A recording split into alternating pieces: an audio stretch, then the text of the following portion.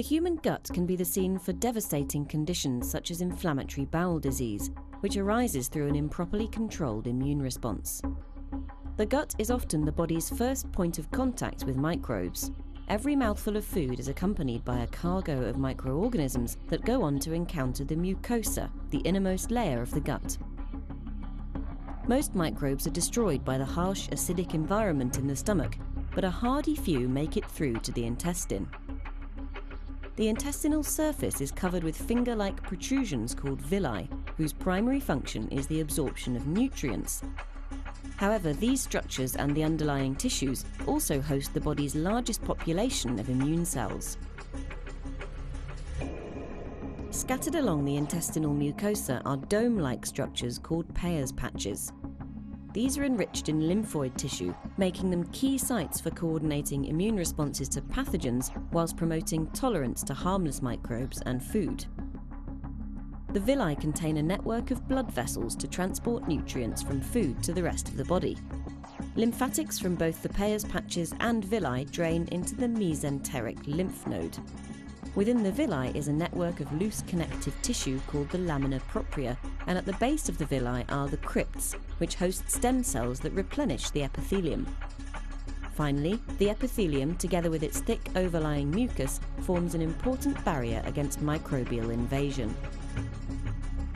Embedded within the matrix of the Peyer's patch is a mix of immune cells including T and B lymphocytes, macrophages, and dendritic cells.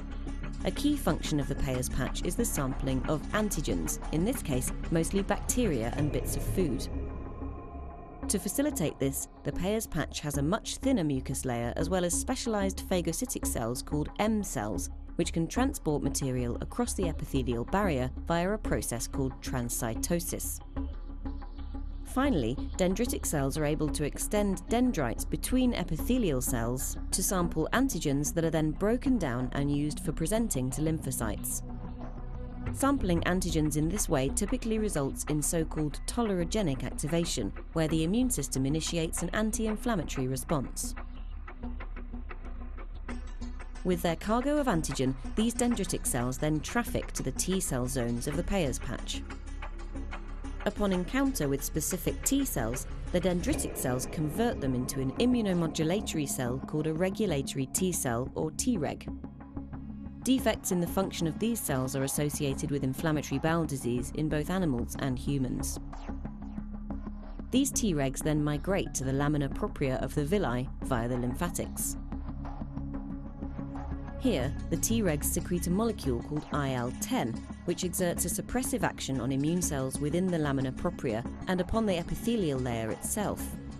IL-10 is therefore critical in maintaining immune quiescence and preventing unnecessary inflammation. However, a breakdown in this process of immune homeostasis results in gut pathology, and when this occurs over a prolonged period and in an uncontrolled manner, it can lead to inflammatory bowel disease. Chemical, mechanical, or pathogen-triggered barrier disruption, coupled with particular genetic susceptibilities, may all combine to set off inflammation. Epithelium coming into contact with bacteria is activated, leading to bacterial influx. Alarm molecules released by the epithelium activate immune cells, and Tregs in the vicinity scale down their IL-10 secretion to enable an immune response to proceed.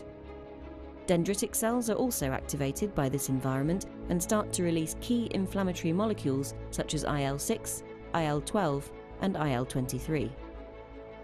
Effector T cells also appear on the scene, and these coordinate an escalation of the immune response by secreting their own inflammatory molecules, tumour necrosis factor alpha, interferon gamma, and IL-17. Soon after the effector T cells have arrived, a voracious phagocyte called a neutrophil is recruited. Neutrophils are critical for the clearance of bacteria. One weapon in the neutrophil armory is the ability to undergo a dramatic form of self-destruction called netosis. This leaves behind a jumble of DNA saturated with enzymes called a neutrophil extracellular trap. Although this can effectively destroy bacterial invaders and plug any breaches in the epithelial wall, it also causes collateral damage to tissues. Slowly the tide begins to turn and the bacterial invasion is repulsed.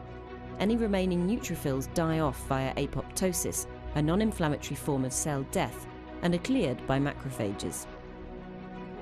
Epithelial integrity is restored by replacement of any damaged cells with new ones from the intestinal crypts. Finally, Tregs are recruited once again to calm the immune response. Targeting the molecules involved in gut pathology is leading to effective therapies for inflammatory bowel disease.